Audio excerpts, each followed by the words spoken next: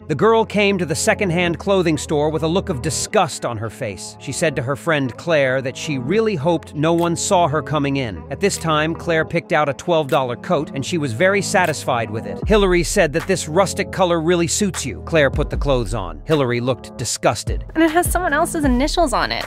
AC? Ugh, who knows who wore that before you?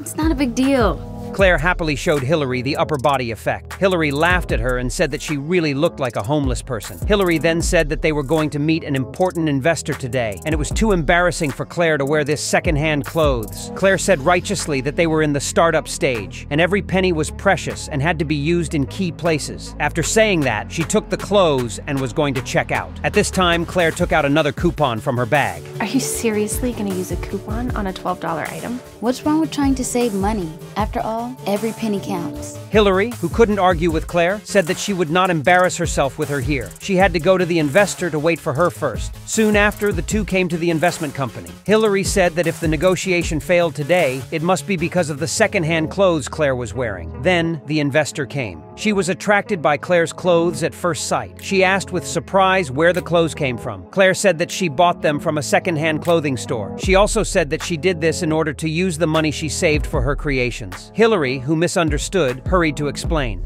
I'm sorry.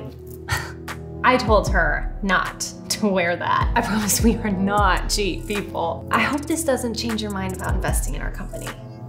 Actually, it makes me a lot more interested.